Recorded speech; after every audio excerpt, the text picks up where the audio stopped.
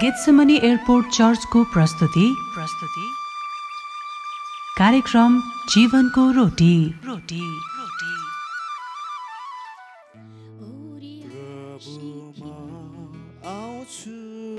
हामी सबैले भनौं प्रभुलाई,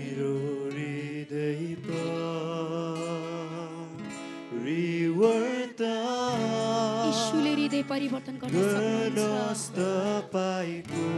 उहाँको शक्तिले त्यो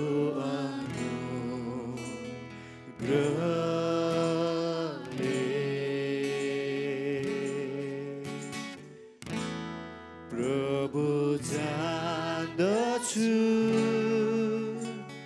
मेरा कमजोरीहरू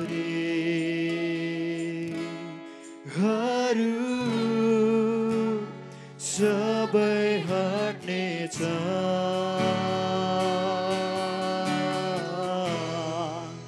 त्यो प्रेमको शक्तिले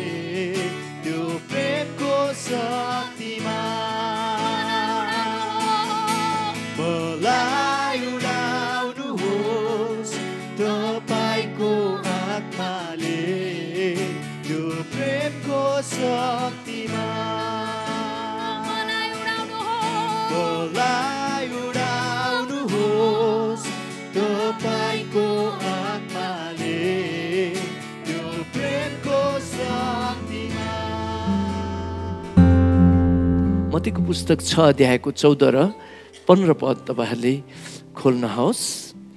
वचनको शीर्षक रहेको छ क्षमा नगर्दा। र क्षमा भन्नाले हामीले अरूहरूको भुल अपराधलाई सित्तैमा माफ गरिदिने कुरालाई चाहिँ क्षमा भन्दछ। अरूहरूको भुल अपराधलाई सित्तैमा माफ गरिदिने कुराहरूलाई चाहिँ क्षमा भनेर चाहिँ भनिन्छ। उदाहरणको लागि कालीमाटीमा तिर हामी गाडी ड्राइभ गरेर जाँदै थियौँ। हाम्रो प्रेम भतिजले गाडी ड्राइभ गरेको थियो र साइडबाट आएको गाडीले हाम्रो कारलाई डेङ्गे हानिदियो। पहिला कार भएको कुरा, अहिले कार त छैन। डेङ्गे हानिदिए पछाडि त्यो ट्राफिक प्रहरी आउनुभन्दा अगाडि नै त्यो भाइहरूलाई मैले भने, भाइहरू अब यो ऊहरूमा जाँदाखेरि धेरै प्रोसेसमा जानुपर्छ, कानुनी प्रोसेसमा जाँदाखेरि, त्यसले गर्दाखेरि हाम्रो गाडी जति कुचिएको छ त्यति बनाइदिनुहोस्, हामी कानुनी प्रोसेसमा नजाउँ भनेर चाहिँ मैले भने। भन्दाखेरि उहाँहरूले तपाईँहरूले हान्नुभयो हाम्रो गाडीलाई, कहाँ मैले तपाईँको गाडीलाई हान्यो भनेर चाहिँ त्यो प्रकारले ऊहरू गर्न सुरु गर्नुभयो। अनि होइन भाइ हेर्नुहोस् त, तपाईँको गाडीले हान्दाखेरि कहाँनिर लाग्छ, हाम्रो गाडीले हान्दाखेरि तपाईँको कहाँनिर लाग्छ, त्यो विचार गरौँ न भन्दा पनि उहाँहरूले मान्नु भएन। तरकारी बजारको ठ्याक्कै यता अगाडिको त्यो चोककै साइडमा चाहिँ हामीलाई, मतलब तरकारी बजारतिर जाँदै गरेको यतापट्टि पुलबाट उता जाँदै गरेको साइडबाट यताबाट आएको गाडीले हाम्रो गाडीलाई डङ्गे हानिदियो। त्यसो हुँदाखेरि फेरि मैले सम्झाएँ, दुईजना दाजुभाइ नै हुनुहुँदो रहेछ, दुवैजनालाई मैले सम्झाएँ, हेर्नुहोस् कानुनी प्रोसेसमा जाँदाखेरि धेरै गाह्रो हुन्छ, गाह्रो साँघुरो पर्छ, हामी मिलौँ, तपाईँले गाडी बनाइदिनुहोस् भनेर चाहिँ मैले उहाँहरूलाई अनुरोध गरेँ। भाइहरू पिटिकै मान्नु भएन, हामी पुलिसमा जाने, प्रहरीमा जाने, यताउता भन्नुभयो। लु ठिकै छ, त्यसो जाउँ न त भनेर भन्ने। अनि ट्राफिक प्रहरी पनि आइहाल्नुभयो। आए पछाडि दुवैजनाको लाइसेन्स माग्नुभयो। लाइसेन्स मागे पछाडि लिएर जानुभयो। त्यो पछाडि कालीमाटी थानाको अगाडि हामी बसे पछाडि भाइहरू गएर प्रहरीहरूलाई अनुरोधहरू गर्नु सुरु गर्नुभयो। बसेर धेरै समय हामीले पर्खेर बस्यौँ। अब आएर उहाँहरूले निर्णायक गर्नु होला भनेर चाहिँ बस्यौँ। बस्दाखेरि उहाँ त्यो प्रहरीहरूले आएर त्यो गाडीहरूलाई यताउता हेर्नु हुँदाखेरि उहाँहरूकै गल्ती देख्नुभयो, आदि इत्यादि भयो। हुँदा भाइहरू बिस्तारै उहाँहरूले महसुस गर्दै जानुभयो कि त्यो हाम्रो गल्ती होइन, उहाँहरूकै गल्ती हो, उहाँहरूलाई नै तिराउँछ भन्ने प्रति जाँदै गर्नुभयो।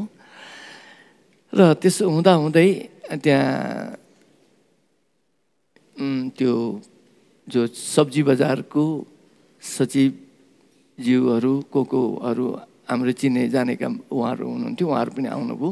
आएर यसो हेरेर, होइन तपाईँहरूकै गल्ती रहेछ, किन उहाँहरूको गाडी नबनाइदिएको र यो लफडा किन गरेको, फेरि उहाँहरूको त्यहीँको गाडी पनि रहेछ भनेर चाहिँ त्यो कुराहरू उहाँहरूले बताइदिनु भयो। बताउँदै गर्दाखेरि अनि भाइहरू धेरै नम्र हुनुभयो। त्यो पछि धेरै नम्र भइसकेको अवस्थामा पुगेको समयमा त्यहाँ मेरो भतिज प्रेमले, होइन त्यो गाडीमा त क्रुस पो छ त भनेर चाहिँ भन्यो भतिजले।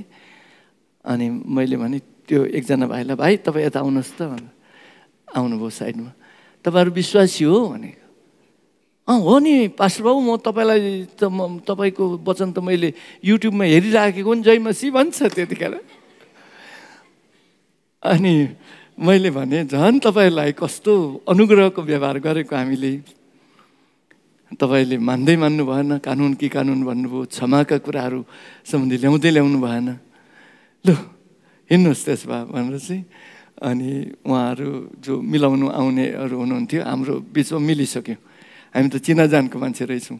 हाम्रो गाडी बनाउनुको लागि कम्पनीमा पठाइसकेको अवस्था थियो, तर त्यो भाइहरूको ती कुराहरू गरेर हाम्रो हेर्नुहोस् न भर्खर यो गाडी किनेर उ गरेको कहिले कता हुन्छ कहिले कता हुन्छ पास्टर बाउ हैरान खेलाइसक्यो हामी त नोक्सानमा गएका छौँ ओ त्यसो भन्नुहोस् न त्यसो भए भनेर चाहिँ लिएर आएर अनि ट्राफिक प्रहरीकोमा आएर हामी दुवै मिलिसक्यौँ लाइसेन्स दिनुहोस् भनेपछि उहाँले लाइसेन्स दिनुभयो र त्यो प्रकारले मिलाएर हिँड्यौँ भन्नाले हामीले एक पैसा पनि तिर्नु लगाएनौँ अर्थात् बनाउनु पनि लगाएनौँ कारण उहाँले पछाडि माफ माग्नुभयो माफ माग्नु भएपछि हामीले सित्तैमा छोडिदियौँ र माफ यानि क्षमा दिनु भनेको चाहिँ सित्तैमा कुनै पनि कुराहरूलाई छोडिदिनु हो र त्यो भाइहरूले पछाडि मेरो नम्बर पनि लिएर जानुभयो बरु त उहाँहरूले युट्युबमा वचन हेरिराख्नु भएको रहेछ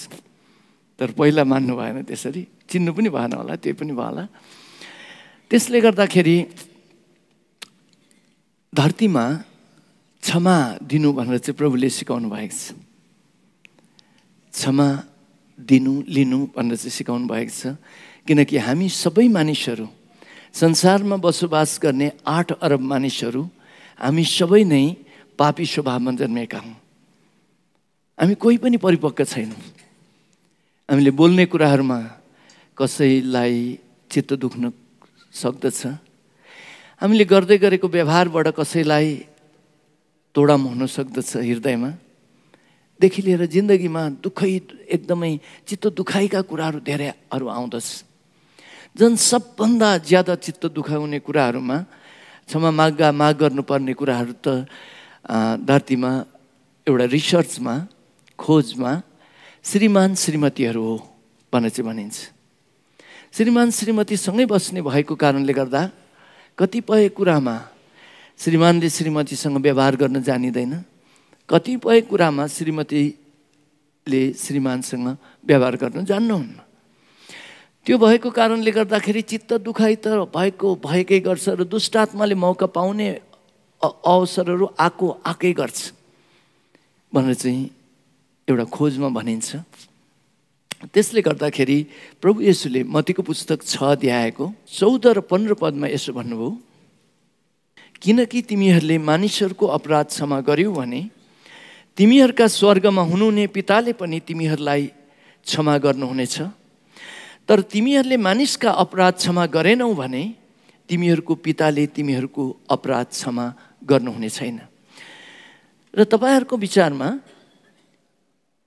अपराध क्षमा भएन भने त्यो व्यक्ति कता जान्छ होला नरक जान्छ र यो त डरलाग्दो कुरा रहेछ र प्रभुले यहाँ स्पष्ट भन्नुभयो कि हामीले पनि अरूहरूको अपराध क्षमा गर्नुपर्छ र अरूहरूले पनि हाम्रो अपराध क्षमा गर्नुपर्छ र धरतीमा जिउँदाखेरि अपराध क्षमा गर्दै गर्दै जिउनु पर्दछ किनकि हामी कोही पनि परिपक्व छैन र भनाइमा मिस्टेक हुन्छ गराइमा मिस्टेक हुन्छ र यी विभिन्न कुराहरू हामीले गल्ती गर्न गइराखेका छौँ कहीँ न कहीँ हाम्रो तर्फबाट गल्तीहरू हुनेछ र त्यो गल्तीलाई हामीले कसैको गल्तीलाई पक्रेर राखिराख्यौँ र क्षमा गरेनौँ भने फेरि दुष्ट आत्माले हामीलाई नरक लान सक्छ भनेर चाहिँ बाइबलमा त्यो कुराहरू बताएको हो र श्रीमान श्रीमतीमा चित्त दुखाइ धेरै भइरहन्छ कारण सँगै खाइन्छ सँगै सुतिन्छ सँगै एउटै घरमा बसिन्छ छानामुनि बसिन्छ र दुष्ट आत्माले मौका पाउने कुराहरू धेरै हुन सक्दछ त्यसले गर्दाखेरि श्रीमान श्रीमतीको एकले दोस्रोलाई गर्ने व्यवहार चाहिँ हरेक दिन काम अस्ताउन अघि नै क्षमा दिएर जिउन पर्छ भनेर चाहिँ बाइबलले त्यो बताएको हो त्यस्तै गरेर छोराछोरीले आमा बुवालाई क्षमा दिनुपर्ने हुन्छ आमा बुवाले छोराछोरीलाई क्षमा दिनुपर्ने हुन्छ धरतीमा मानिसहरूमा सबभन्दा भलाइ चाहने व्यक्तित्व भनेको चाहिँ आमा बुवा हुन् तर आमा बुवालाई नै छोराछोरीहरूले क्षमा नदिएका हुन्छन् र दुश्मन सम्झेको हुन्छ भनेर एउटा खोजमा त्यो पत्ता लगाइयो र एकजना बुवा र छोरालाई एउटा कोठामा दिनभरि थुनेर राखिदियो भने उनीहरू दुईजना पागल होला जस्तो हुन्छ डिस्कस परेक गर्छ आमा र छोरीलाई एउटा कोठामा थुनेर दिनभरि राखिदिनु भने उनीहरू पागल होला जस्तो हुन्छ, दिनभरि डिस्कस पर्छ। किनकि बालबच्चाको हृदयमा आमा बुवाप्रति न्याय छ। यहाँ न्याय बोकेर बसिरहेका हुन्छन् र आमा बुवाको हृदयमा पनि बालबच्चाले आफूले भनेको जस्तो गरेन भनेर न्याय छ र त्यो न्याय बोङ्गै बाहिर आउँछ अनि टेन्सनको विषय हुन्छ, झैझगडा हुन्छ। नोआलाई उत्पत्तिको पुस्तक 6 अध्यायमा के भनेर परमेश्वरको वचनमा सम्बोधन गरिएको छ? पापी भनिएको छ कि धर्मी भनिएको छ कि? धर्मी भनेर सम्बोधन गरिएको छ। र नोआको समयमा धरतीमा न्याय भयो। करिब 150 दिन भन्नाले 5 महिना जति चाहिँ नोआ उसमा बस्नुपर्ने भयो, जहाजमा छोराहरूसँगै। नोआका कतिजना छोरा थिए? 3 जना छोरा, 3 जना बुहारीसँगै एउटै कोठामा थुनिएर करिब 150 दिन जस्तो, 5 महिना जस्तो बस्नुपर्ने भयो। 150 दिन 5 महिनासम्म छोरा बुहारीसँगै सँगै थुनिएर आमा बाबु बस्दाखेरि नोआले के गर्न सुरु गरे? ठर्रा खान सुरु गरे।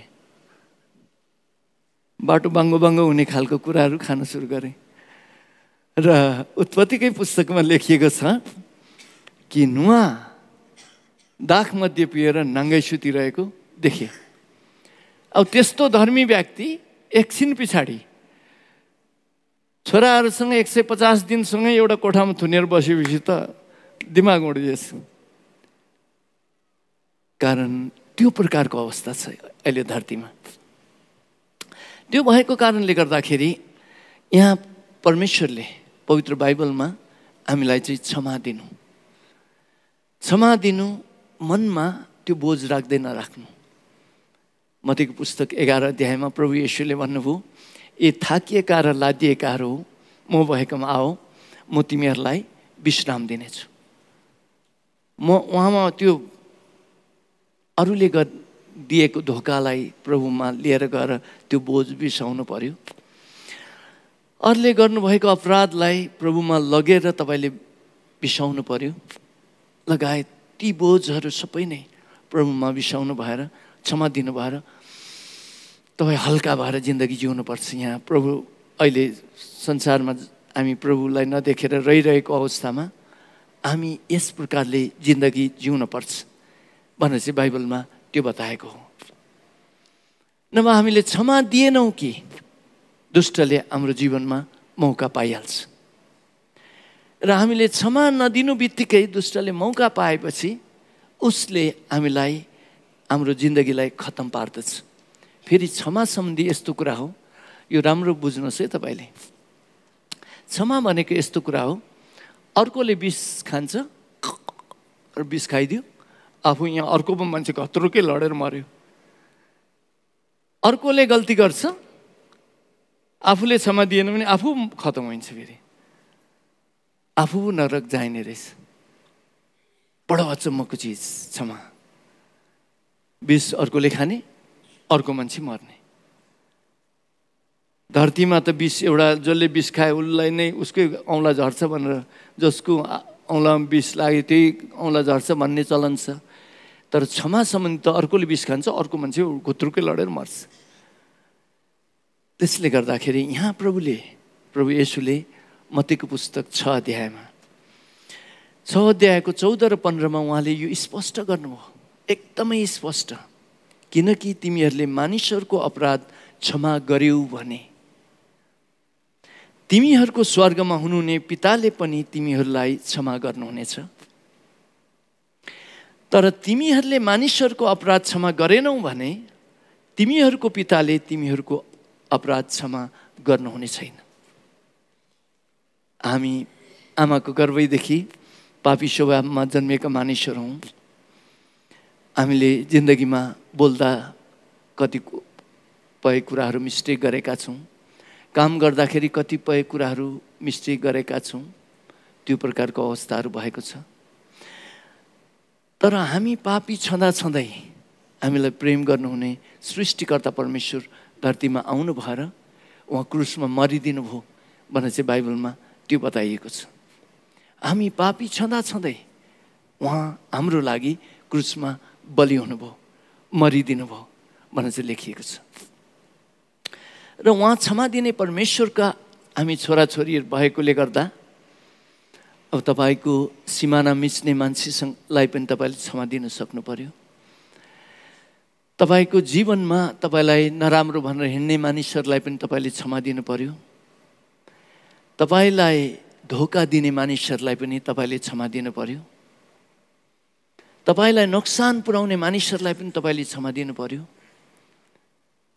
तपाईँको पैसा रुपियाँहरू बाँकी लगेर नफर्काउने मानिसहरूलाई पनि तपाईँले क्षमा दिनु पर्यो, होइन? भित्र तुस राख्नु भएन, त्यो मरिहालोस् भनेर चाहिँ भन्नु भएन, क्षमा दिनु पर्यो। किनकि हामी क्षमा दिने परमेश्वरका सन्तानहरू हौँ। र एकपटकको कुरा हो, हाम्रो चर्चमा कतिजना हाम्रो पुरानो विश्वासीहरूलाई त थाहा पनि होला त्यो कुरा। हाम्रो चर्चको एकजना विश्वासी परिवारको छोरा 1.5 वर्ष जस्तो 2 वर्ष जस्तोको छोरा यहाँ कौशलटारको उसमा बाटोमा निक्लेर हिँड्दै गर्दाखेरि भक्तपुरबाट आउने उताबाट आउने मिनी बसले हानेर त्यो बाबुलाई घायल बनाएछ। फेरि ब्याक गरेर त्यो बाबुलाई मारिदियो। मारे पछाडि उसको लास पाटना हस्पिटलमा पुऱ्याएको रहेछ। त्यो पछि हामीले थाहा पाएपछि हामी कुद्दै गए पछाडि अब के भयो त्यो बच्चालाई भनेर चाहिँ बुझ्नको लागि त्यो अपरेसन थिएटरको अगाडि बसिरहेको थियौँ। बस्दाखेरि त एकजना डक्टरले त्यहाँ बाहिर निक्लिनु भएर को हुनुहुन्छ भन्दाखेरि हामी गयौँ। जाँदाखेरि तपाईँको बच्चालाई हामीले बचाउन सकेनौँ भनेर त त्यो बच्चाको त फिलाप हो, एउटा खुट्टाको फिलाप हो। मलाई त यसरी दियो के, म त्यसै त त्यो कुखुरा काटेको पनि हेर्न नसक्ने मान्छे, म त झन्डै फेन्ट भएँ। अनि त्यो प्रकारले त्यो गर्यो। त्यसले गर्दाखेरि अनि त्यो घटनाहरू यताउता सुन्दाखेरि एकदमै रिस उठ्ने प्रकारको कुराहरू थियो, क्षमा दिनु नसक्ने प्रकारको कुराहरू थियो। अब लामो घटनालाई छोटकरीमा भन्दा त्यो ड्राइभर र उहरूलाई चाहिँ लगेर भक्तपुर थानामा थुनेको थियो। र अब त्यो मिनी बसको मालिकले साउले चाहिँ त्यो परिवारलाई करिब 40,000 50,000 यस्तै एउटा ठुलै रकम त्यो समयको दिएको थियो बच्चालाई घटना भएको उसमा। र हामीले अब त्यो पैसा के गर्ने भन्ने सम्बन्धी कुराहरू सोच्दै गर्दाखेरि यो ड्राइभर अहिले थुनिएको करिब 1 हप्ता भयो। त्यसले गर्दाखेरि ड्राइभरको परिवार कहाँ छ, उनीहरूले खानु पाएको छ कि छैन खोजौँ भनेर भन्यौँ। त्यो बच्चाको बाउआमाले पनि मान्नुभयो। त्यो प्रकारले खोज्दै गएको त नभन्दै 3-4 जना बच्चा रहेछ। त्यही उसतिर नै बसेको रहेछन्, कौशलटारदेखि उतैपट्टि कता। अनि रहेछ बिचराहरूले त खानु नपाएको अवस्था नै रहेछ। त्यो पछि हामीले त्यही पैसाबाट चामलहरू किनेर दिइदियौँ, तरकारीहरू दिइदियौँ, त्यो भाडाहरू तिर्ने कुराहरू दिइदियौँ। उहाँको श्रीमान बाहिर ननिक्लिने जेलसम्मको लागि त्यो कुराहरू गऱ्यौँ। र त्यो समयमा जसले प्रभु येशूलाई विश्वास नगरेका मानिसहरू हुनुहुन्थ्यो, त्यो हामीले त्यो गरेको कुराहरू देख्दाखेरि उहाँहरू छक्कै पर्नुभयो। तपाईँहरूले त बदला लिनुपर्ने त्यो मान्छेलाई त। अझ तपाईँहरूले यो ड्राइभरकै परिवारलाई बचाउँदै हुनुहुन्छ भनेर चाहिँ उहाँहरूले त्यो भन्दै हुनुहुन्थ्यो। जे होस्, हामीलाई बाइबलले क्षमा गर्नु भनेर चाहिँ सिकाएको छ। आमेन। र प्रभु येशूले भन्नुभयो हामीलाई परमेश्वर पिताले क्षमा गर्नुभयो। हामी पापी मानिसहरूलाई परमेश्वर पिताले क्षमा गर्नुभयो।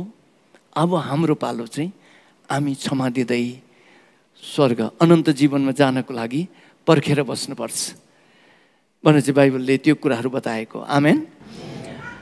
र पवित्र बाइबलमा परमेश्वरका जनहरूको जीवनलाई तपाईँले अध्ययन गर्नुभयो भने उहाँहरूले ठुल्ठुलो कुराहरूमा क्षमा दिनुभएको देखिन्छ। उदाहरणको लागि दाउदकै कुरा लिउँ। दाउदले साउललाई भलाइ गर्न चाहनुहुन्थ्यो, उहाँले हरेक कुराहरूमा वफादारीता भएर भलाइ गर्न चाहनुहुन्थ्यो। तर साउलले चाहिँ दाउदलाई मार्न खोजिराखे र 3000 सेनाहरू लिएर दाउदलाई भ्याकुरा खेदाई जङ्गलमा साउलले यसरी खेदेर हिँड्नुभयो। त्यस्तो भयो। बाबुआमालाई नै मार्न खोजेर दाउदले आफ्नो बाबुआमालाई पलिस्तीहरूको ठाउँमा लगेर लुकाएर राख्नु पर्यो। देखि लिएर दाउदलाई त हैरान पार्नु भएको साउलले, त्यति दुश्मनी गर्नुभएको।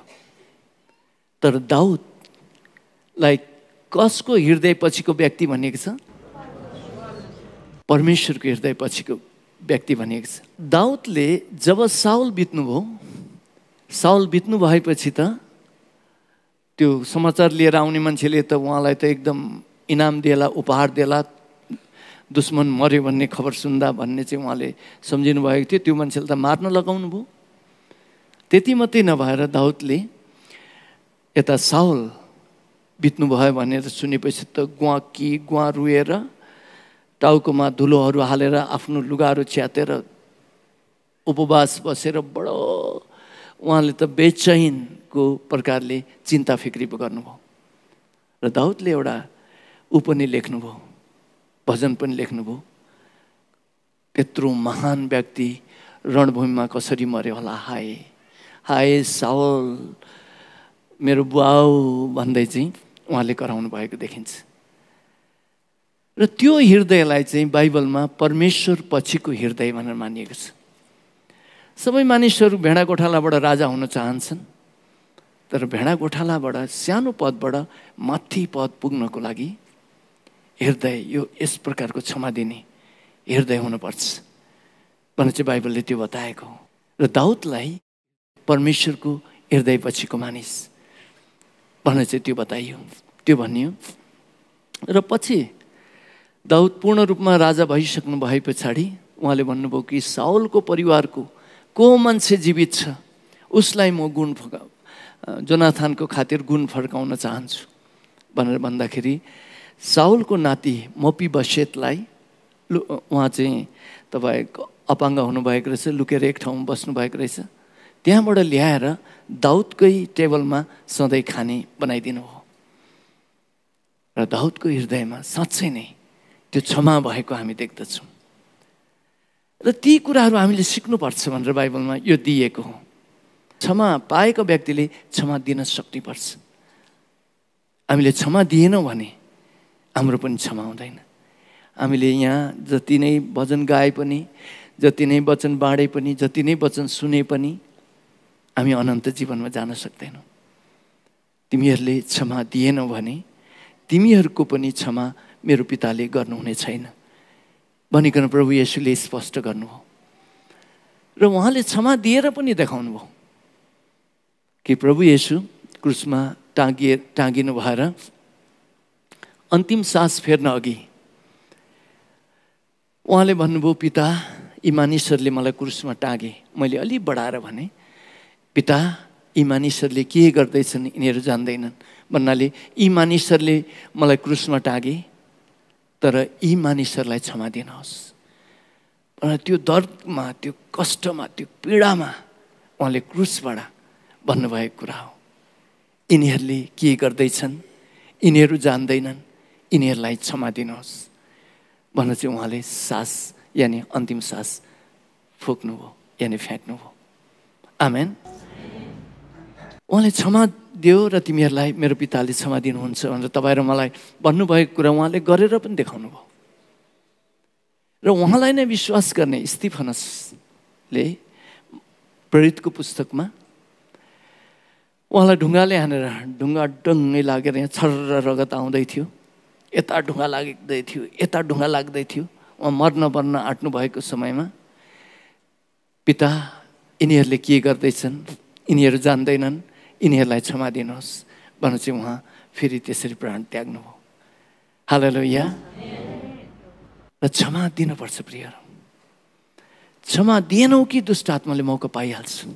त्यसै कारण एफिसीको पुस्तकमा घाम अस्ताउन अघि नै हाम्रो रिस मरिहालोस् भनेर चाहिँ बताइएको छ। र आजभोलि रिस उठ्नुको लागि धेरै कुर्नु पर्दैन। गेटबाट बाहिर निक्लेर बाटो काट्ने उमा नै कति मान्छेले रिस उठाउन सक्छ। मोटरसाइकल हान्नेर आउला, गाडी हान्नेर आउला, किच्नै खोज्ला। त्यस्तै गरेर गाडी ड्राइभ गरिराख्नु भएको छ, मोटरसाइकल ड्राइभ गरिराख्नु भएको छ भने सुइँ ल्याएर क्याच चाहिँ चटङ्गै ठोकेला जस्तो हुन्छ, फेरि उसैले गाली गर्छ। धरती यस्तो भएको छ। त्यसले गर्दाखेरि अब रिस उठाउने यानि शैतानले मौका पाउने कुराहरू त जति पनि छ धरतीमा, तर हामी फरक मान्छे हौँ भनेर चाहिँ पहिलो पत्रुस 2 अध्यायको 9 र 10 पदले त्यो कुराहरू बताएको छ। पहिलो पत्रुस 2 अध्यायको 9 र 10 पद म खोल्दिनँ समयको बचतको लागि। तिमीहरू चुनिएका वंश, पवित्र जाति, परमेश्वरका निजी प्रजा हौ। तिमीहरूलाई अन्धकारदेखि उहाँले गजबको ज्योतिमा छुटाउनु भयो, अलग गर्नुभयो भनेर चाहिँ भनिएको छ। तपाईँ र मलाई पहिला देख्दा र अहिले देख्दा उस्तै नै होला। हामीलाई मानिसहरूले देख्दाखेरि उस्तै नै देख्ला। पहिलाको मानिस र अहिलेको मानिसमा चिनिन्छ।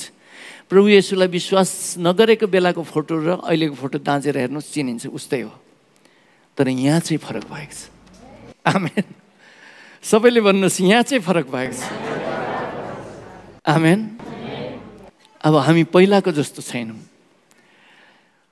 म फुटबल क्याप्टेन हुँदाखेरि त्यो फुटबल ग्राउन्डमा खेलमा यो उहरूलाई गाली गर्नु पर्थ्यो, खेलाडीहरूलाई गाली गर्नु पर्थ्यो, त्यसरी गाली गर्नु पर्थ्यो। अनि अब त्यो धेरै अगाडिको कुरा। पछि म प्रभुमा आइसके पछाडि एकजना हामीसँगै पहिला फुटबल खेल्ने खेलाडी नै हुनुहुन्थ्यो, सँगै पढ्ने साथी पनि हुन्। उहाँले न्यू रोडमा मलाई भेट्नुभयो। न्यू रोडमा मलाई भेट्नु भएर कुराकानीहरू गर्दै गर्दाखेरि त माथिबाट तल हेर्नुहुन्छ, तलबाट माथि हेर्नुहुन्छ, माथिबाट तल हेर्नुहुन्छ, फेरि तलबाट माथि। त्यही मान्छे हो कि होइन भन्ने जस्तो लाग्यो मलाई, कारण यहाँ परिवर्तन भइसकेको थियो। आमेन। र अब हामीलाई पहिलाकै मान्छे देखिए तापनि हामी दोस्रो व्यक्ति भइसकेका छौँ। हामी क्षमा दिने मानिसहरू भइसकेका मानिसहरू। त्यसले गर्दाखेरि अक्षमाशील आत्मालाई हामीले यहाँ लुकाएर राख्नु हुँदैन। अक्षमाशील आत्मालाई, क्षमा नदिने आत्मालाई, रिसलाई, चित्त दुखाइलाई शैतानले यति ज्यादा गरेर यो मुटुमै नै यसरी समातेर राखोस् भन्ने चाहन्छ। हामीलाई पनि त्यो गर्नु साह्रै मनपर्छ। मलाई त्यसले चित्त दुखाउने, म बोल्दिनँ अबदेखि भन्छ। मलाई त्यसो गर्ने, अब योसँग म व्यवहारै गर्दिनँ, म यसलाई कहिले पैसा दिन्न, राख्छ। अब मलाई यसले त्यसो गर्ने, म यसको घर जाँदै जान्न, एकदमै मुटुमै नै त्यो कुराहरू साह्रै मनपर्ने गरेर मुटुमा नै लुकाएर राख्न लगाउँछ। तर फेरि त्यसैले चाहिँ हाम्रो मुटु नै फुटाइन्छ। त्यो त जहर बन्छ। एकपटक यो सत्य घटना हो। एकपटक एक ठाउँमा, अमेरिकाको एक ठाउँमा चिलले छुचुन्द्रो भेटाएछ। यसलाई छुचुन्द्रो सम्झिनुहोस्। म चिल भएँ है। सो गरेर आएर डाइभ गरेर दुइटै नङ्ग्राले यसरी समातेर, यसो गरेर हातले समातेर पखेटा यसो गर्दा बेग गर्दा माथि माथि माथि माथि उड्दै गएछ।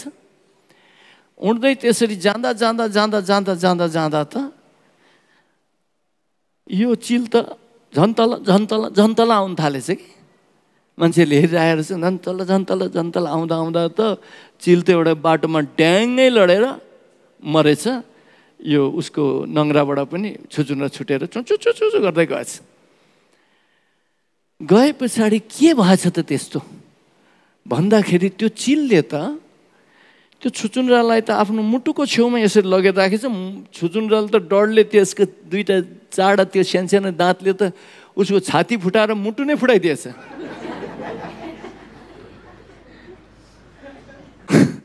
मुटु फुटाइदिएछ।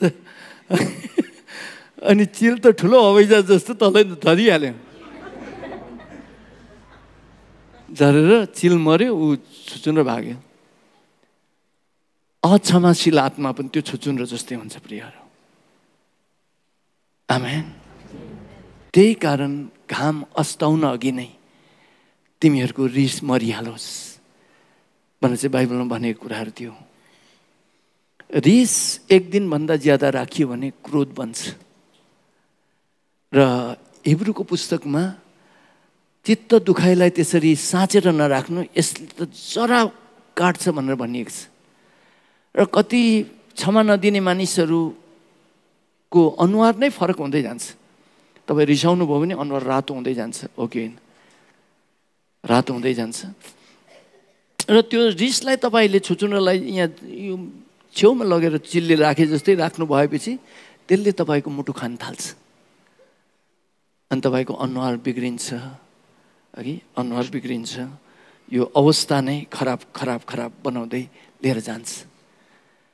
त्यही कारण परमेश्वरको वचनमा मिठाई गुलियो हुन्छ भन्ने जस्तै कति सजिलो गरी तिमीहरूको रिस घाम अस्ताउन अघि नै साम्य भइहालोस्। रिस गर, क्रोध नगर। अब रिस त उठ्छ, मान्छे हौँ हामी, पापी स्वभावको मान्छे हौँ, रिस उठ्छ, तर त्यसलाई जान दिइहाल्नुपर्छ। बेलुन फुकेर छोडे जस्तै तपाईँले रिसलाई जान दिइहाल्नुपर्छ प्रियहरू। रिसलाई जान दिइहाल्नुपर्छ।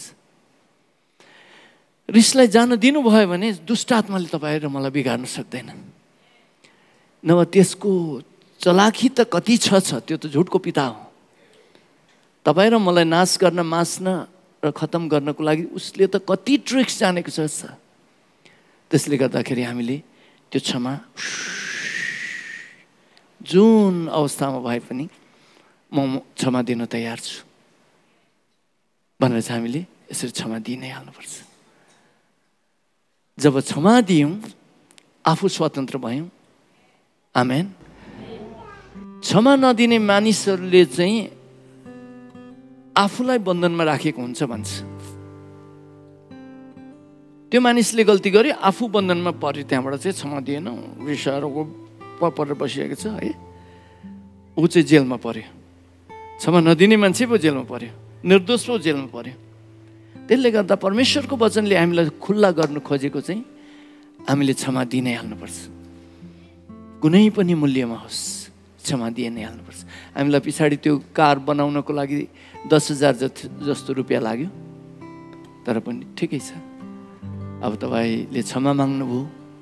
प्रभुमा एकजना भाइ हुनुहुँदो रहेछ र भर्खर गाडी किन्नु भएको रहेछ। अघि नै त्यसो भन्नुभएको भए त यो लफडाइ नै हुन्थेन। अब तपाईँले नै नियम कानुनको कुरा गर्नुभयो, हामी पर्खेर बसेको गऱ्यौँ। अहिले अब तपाईँ थाक्नुभयो, त्यसले गर्दाखेरि क्षमा माग्नुभयो, क्षमा भयो भनेर चाहिँ मेलमिलाप हो। हालेलुया। त्यसले गर्दा